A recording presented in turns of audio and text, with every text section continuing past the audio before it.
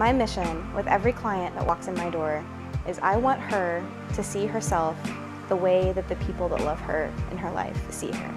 The way her kids see her, the way her husband sees her. I want her to see that beauty that they see every day and that she might miss when she looks in the mirror.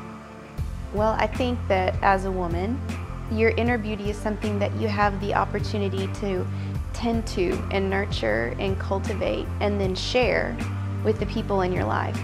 Whereas, with outer beauty, it's kind of a shot in the dark. Is it popular right now? Does it measure up to some standard that's already out there? You feel as though even though you get up every day and you maybe choose makeup and you choose clothes, you don't necessarily have a lot of control over outer beauty as it sort of exists in the world. When a client first walks in the door, we have a consultation where she comes into the studio and we spend some time getting to know each other, talking about her vision for her photos and how she has always wanted to look. And then we get together on the day of her shoot and we go into the salon and she gets the full red carpet treatment. She gets her hair and her makeup all done, and we come back in and we spend 2 hours laughing and posing and cracking up, and she walks away with a whole bunch of beautiful, gorgeous images. Well, when I see the photographs, I have this moment of, oh my gosh, that's me.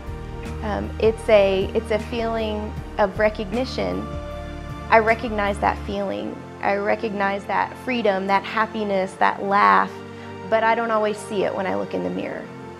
I think every woman deserves to feel that sense of being comfortable in her own skin, and I think the people in her life that love her and that care for her, I think they deserve to see her living that way and being herself and being comfortable and being happy with who she is.